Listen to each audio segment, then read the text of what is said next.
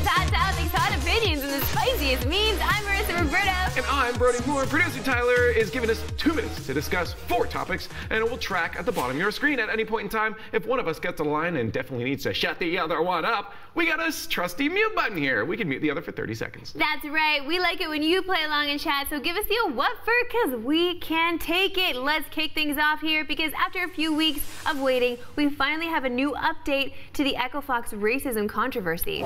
Riot Games released the results of its investigation into alleged racist and threatening behavior by an Echo Fox shareholder, and it's taking a harder stance on the issue. Riot said that the accused shareholder, who is not named in the investigation but is alleged to be Amit Rezada, violated LCS conduct. Echo Fox has 60 days to remove him from any position within the team, or else it could, quote, adversely affect the future of Echo Fox in the LCS. Brody. Yes. What do you think about this? I don't think you and I have actually had this discussion yet about the Echo Fox drama.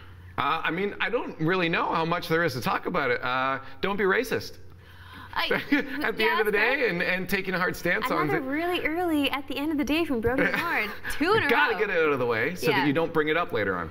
But no, really, at the end of the day, don't be a dick. Like, and if you're gonna be a dick, things are gonna happen. It's good that Riot's taking a stance on this because it helps, again, divert the attention away from them by focusing it on other people. But no, you had to do something. And if they didn't do something, it would look even worse on them. They had to take action, and they're doing it in a really good third-party kind of way. They're not saying, hey, you know, we're banning him. It's just like, Echo Fox, you better deal with this, or this could cause you some problems later on. Right, exactly, and problems being less money. So that is going to upset the other shareholders within Echo Fox, right? Because there's obviously tiers of shareholders in these big companies, right? So this guy, Amit, if that is who it is, has a large majority. He must, or else he would have been booted already. Somebody would have bought him out. Something would have happened. The fact that Rick Fox is saying he has to step down, that's crazy. Like, that seems insane to me, because he is the friggin' face of it.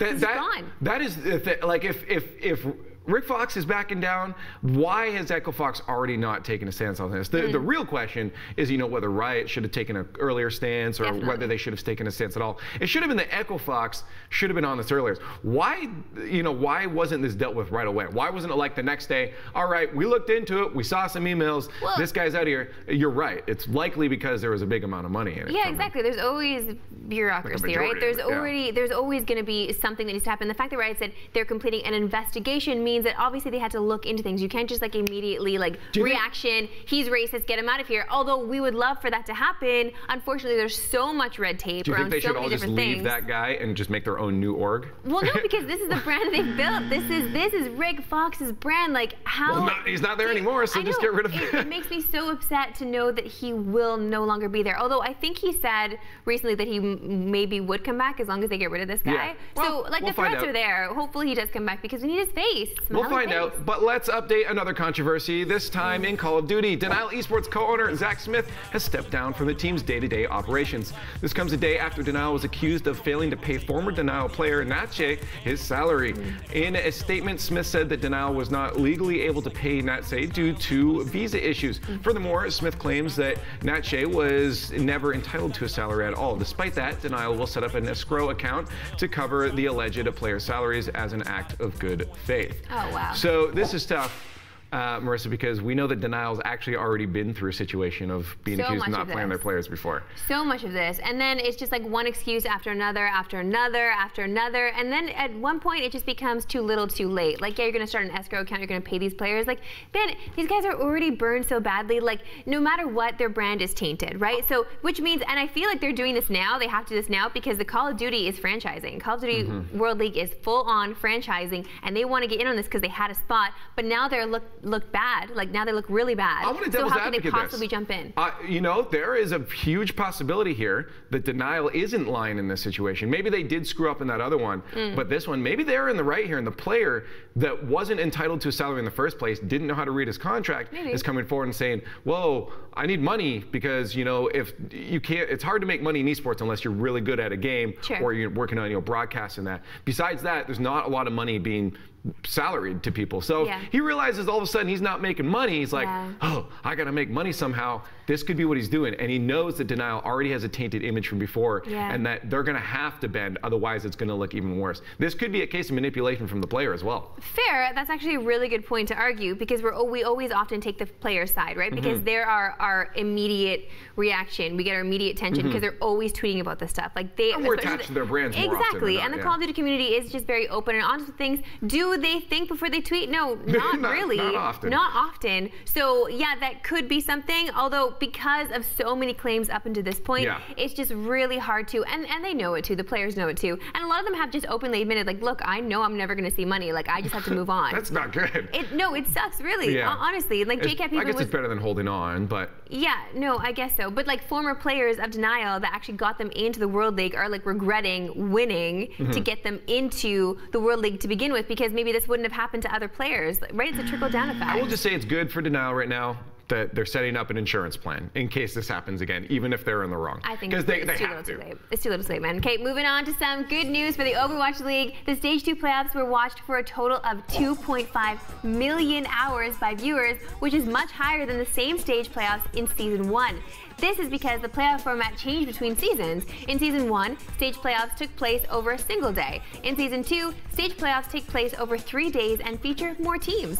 One downside, however, less people watch the Stage 2 playoffs than the Stage 1 playoffs because of uncompetitive matches between top teams. So, Brody, how can the OWL improve their playoff format in your eyes? Oh, that's really easy. Oh. Just pick another game. Stop doing Overwatch. It's problem solved. Why are you the worst? Why am I the worst? I learned from you. Set him up. But for real, I mean, I don't think they really care too much, because for sponsors, it's about hours watched. The biggest thing in esports and when it comes to getting sponsorships is showing them hours watched. How many hours overall? It doesn't matter, you know, how many people are in there concurrently. It's like, okay, this long of video is being seen by people, you can be a part of those chunk of hours. So for them, that's good. Like, this is good, even if concurrent numbers are down. The issue is that the viewers, we look at concurrent numbers, and we say, oh, this esport's dying.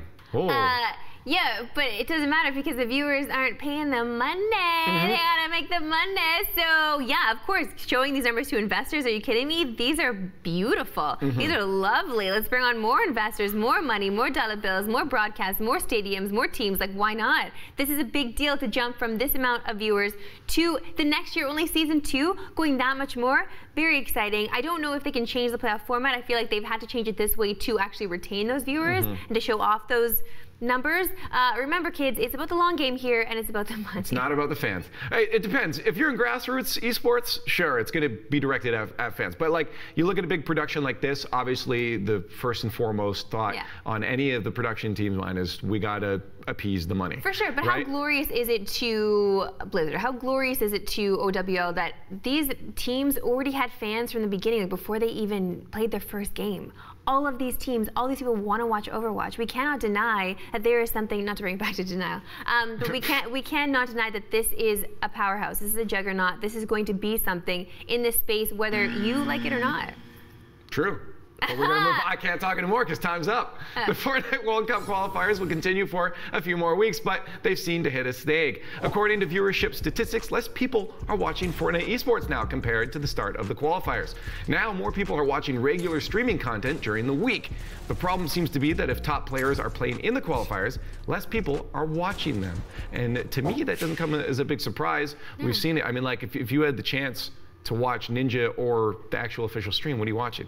Oh, well, don't ask me that question, because like, for me, I would watch the stream to see what up, but I don't know, Ninja just isn't my, like, I'll watch him, I just don't necessarily, I can't necessarily watch him for a long period of time. The issue, we were watching this the other day too, and I was like, I was comparing the two broadcasts that were happening, Rocket League and Fortnite. And like, Rocket League was just kicking Fortnite's numbers in butts, and I'm like, yeah.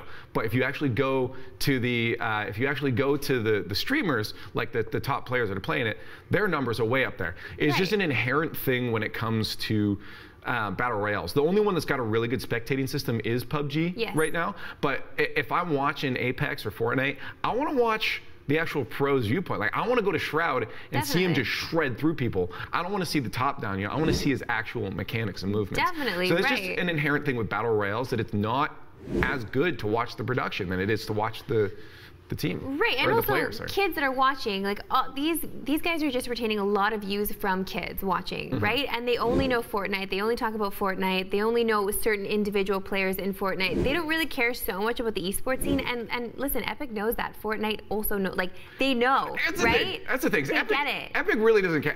No. Epic's like, people are playing and watching our game. Yeah. We don't give a crap if you're watching our production part. It's cool to have the production to be like, hey, look, we do have a polished product that you can watch if you want to see the overall and overarching action. But we know you're likely just going to go watch all the streamers anyways. Which is fine because you're still watching our game. So the amount of money they're investing into the production is probably next to nothing to what they're making back by those other people streaming. Completely. They know this. They don't care. They know. Remember, this is about the long game. This is definitely about the long game for them. They can test out different broadcasts. They can test out different whatever, changing meta right before the game starts. They can do all that stuff because literally 5 minutes before the game. I wouldn't be surprised. And they've got money. It's time to check in with the streamers in Clip It. Our first clip comes from Dr. Disrespect and requires a little background information. Dr. Disrespect has previously admitted to cheating on his wife. That happened a while ago. We all know that. YouTuber Pro Jared is currently dealing with his own cheating scandal. With all that out of the way, enjoy. Bro Jared, thank you for the 5. Thanks for being a mentor and showing me how it's done, champ. The 2-time.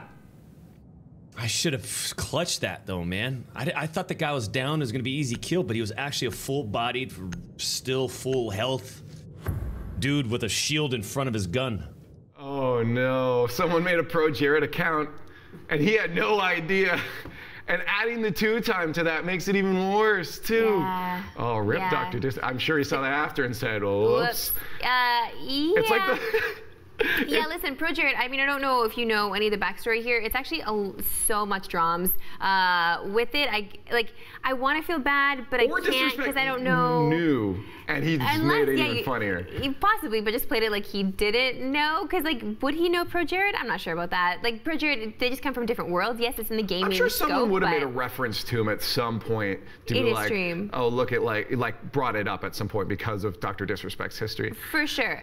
If so, props on him for owning up and just like rolling with that. I guess so, yeah. But like feels because this guy has lost like millions of followers now because of just the scandal that's erupted over it. I'm sure you can find Reddit threads about it. It's just all about Pro Jared. I mean, although isn't all publicity good publicity? Like he's losing followers, but like now more people are talking about him.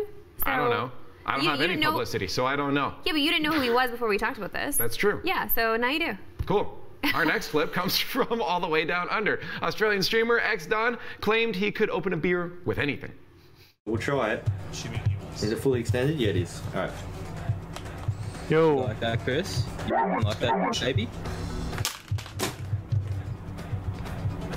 I'll try and make it more trippy for you. Oh my god! I didn't think that would happen. Yeah, this was like the few $100 headset. Oh my god. You show us it, put it up to the camera. No. Show us it, God. He can't hear us. Oh yeah, true, he doesn't have a headset. That's how the best and worst discoveries have all been concluded by, I didn't think that would happen. Right, of course. Yeah, maybe just like don't use expensive equipment at all, and like don't. Yeah, just I don't know, just be wary of it. If it's not a bottle opener or a counter, people can do it with like a lighter. Yeah, I feel like I've almost broken a finger trying to do that. So I wouldn't even try to do it with a headset. No, just have a bottle opener at the ready if you're going to be. Oh yeah, why not? You're in your house. You probably have one by. Right, exactly. But he's making claims that obviously were not true. So I don't know. I guess test it before you try it. But it made for a good clip. So thank you. Listen, it truly is the best time of day where we scroll the Twitters to bring you all the things the pros bless us with on their timeline. It's the best when pros send a message to one specific person. Like back in the old days, they called this little ditty a personal ad. Ninja says, to the kid I didn't take a picture with yesterday, I'm sorry. Jessica Blevins and I were walking in the privacy of our neighborhood and on the phone. Still feel bad I said no, but just need a safe place. Catch me at Chipotle. I got you. Okay, wait, hold up. Okay. The question is, do you use this as a personal ad, first of all, like as a subtweet only? Or do you feel like he's obligated to actually make a Chipotle tweet? So he made that tweet as a subtweet, but also as a sponsored tweet without having to put ad. Oh, you know what? I didn't even realize that is called stealth marketing. Yeah. I totally, because I actually read this way before you even brought it up on the show here, and I didn't even realize Chipotle could be an ad. At the same time, I do want to call him out. The privacy of your neighborhood does not make sense. You do not own the neighborhood. If you're out there, you're going to get bugged. People should respect your space, yes. Yeah. But you can't expect it. But then Jessica replied underneath it. She was just saying, like, okay, first of all, it wasn't a kid. It was like an older guy in a car driving by and like basically shouted for him to take a photo. And then somebody replies underneath being like, couldn't you just go into the other room and tell him this? Like, why are you tweeting at him? Seb, our Jib. It was Seb just rolling by. He wanted a picture for JJ Pokecatcher. I mean, he probably gets it all the time. He needs to just tweet this stuff too to let people know, like, hey, I might not want to take a photo with you. Like, just be aware. Yo. What? Did you know Hugs has a tier list that he has to share? Oh. Official. Top 10 female smashers. Let's take a look at this. Leffen at number 1. Frodan at number 2. Spud, Zoo, Hugo, Ludwig, and Cactar. Samsora and Tafo, and then Void finishing it off. That's beautiful. They are beautiful. I don't know. I feel like Ludwig should have been higher on that list. You think? Yeah. Ludwig just in general is a beautiful man. He's a beautiful man. Do you love how Hugs also put himself in his own tier list as number 5? Like he had to go middle of the pack. He couldn't put himself at the bottom or the top. But I'll just give myself number 5, and nobody will question this. Real facts is that only 9 smashers tweeted pictures of themselves, so he had to do something. He was just covering it up. Oh, I see. That must be it. No, that's probably not true. He just put himself in there. We do have our own tier list as well. If you want to create your own, you can hit us up on our socials with our face swaps, basically. You know, me as a man, Brody as a woman. And who looks prettier? You decide. I'm telling you straight up, don't look at it. I lose instantly. Okay. Our last profound thought is from another Melee member in the form of Hungrybox with, you guessed it, a tear. He says, don't share this knowledge, it's too powerful. With this easy tier list, water is king. And like everything else in F. Brody, do you challenge? First off, that is such a smasher thing, or just an FGC thing in general. Yeah. And also true. I'm with him. Water, especially as you get older, becomes very important, and you realize its importance. Man, it's easy to get dehydrated the older you get. But no, seriously, at Smash events, so many times you'll go up to like the pros, and they have like a full like 3-gallon jug that they're just carrying around of water that they just have with them all day. Well, it's actually like it weighs more than I do. That's good. It's healthy. Yeah, you get your curls in and you're getting hydrated. It's brilliant. Yeah, drink water, kids. Brody has a specific kind of water that he drinks, though. He won't drink any other water than this. Mountain Dew. No! Okay, Mountain Dew, yeah, he also has that for breakfast often. But no, he will not accept water if it came from a bottle. He will only drink tap water. Only. That's your tier. It's like my anti-diva thing, just tap water. He's anti-diva, but he's a diva about it, getting his water from a tap. Yeah. Anyways, let's move on because it's time to get to some crowd control. This is where I show you some things I found on the webs. You may like them, you may not. I'm not your boss. Do what you want, okay? Sometimes when you play against people of your own skill for a while, you forget how good that you may actually be. So I sometimes like to queue against lower ranked players and stomp them and remind myself I'm all right at the game. LPN has the same feeling and titles this, When You, a veteran fighting player, entering a local small town.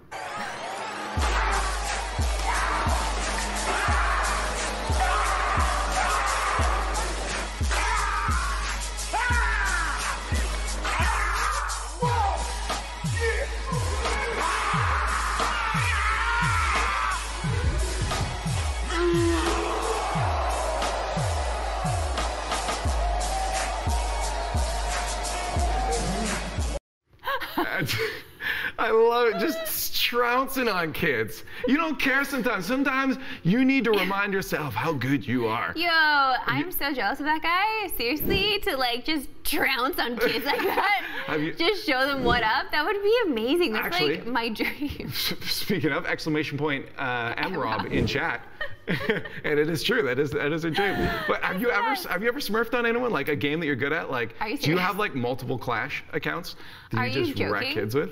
No, even the games that I'm really good at, so many people are so much better than me. So no, of course not.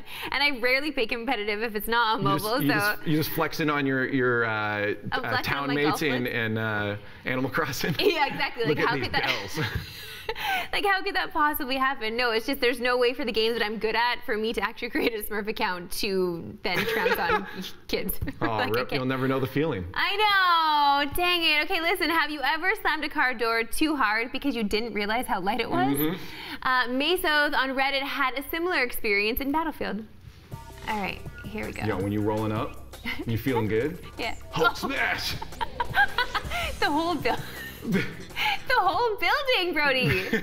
the best is the look around when you get so confused. You're like, I'm sorry, was this me? Or is this just bad building? Like did the architect screw up here? Was this me? Yeah. This is a poor craftsmanship for sure. I just love that. Honestly, that kind of just reminds me of obviously the parable of the three little pigs. Oh, yeah. Like the big bad wolf that comes and blows the houses down. Like, yeah, that was the house made of straw. That was the house made of marshmallows. More than anything. There's so much power though. All these clips that you're showing me just make me feel weak. Same. How do you think I feel next to you every day? Aww. Our last post comes from Silver Darkblade, and he's giving us insight into a horse's workout regime. Ooh. What? Come on! I love games that have like ragdoll or dynamic animations. Yeah. Now that's why you know the horses in Skyrim, how they can climb vertical mountains and that? Yes. That's why they've been working out in Witcher. Oh. They've been given the run for. Just making gains. Yo, like, listen, we should all be able to do pull-ups. Like, that should just be like goals. Pull-ups? That just be goal. Like, push-ups and pull-ups, that should be goals for us, right? Because we should be able to pull our own weight. Just like this little horsey. That was a nice little life lesson. But I could also not do that and go home and sit in a chair with a controller in my hand. Yeah, and continue your awesome diet of chips. Literally for breakfast, this guy busts out 2 bags of chips. And a Lunchable. Different flavors and a Lunchable. I'm healthy. This episode of Unmuted not brought to you by 2 bags of chips and a Lunchable. Listen, that's all for Unmuted. Remember, you can catch us always. Hit us up on our socials at Squad State and make sure to type out !socials right now so you can find out what they are. We'll see you next time.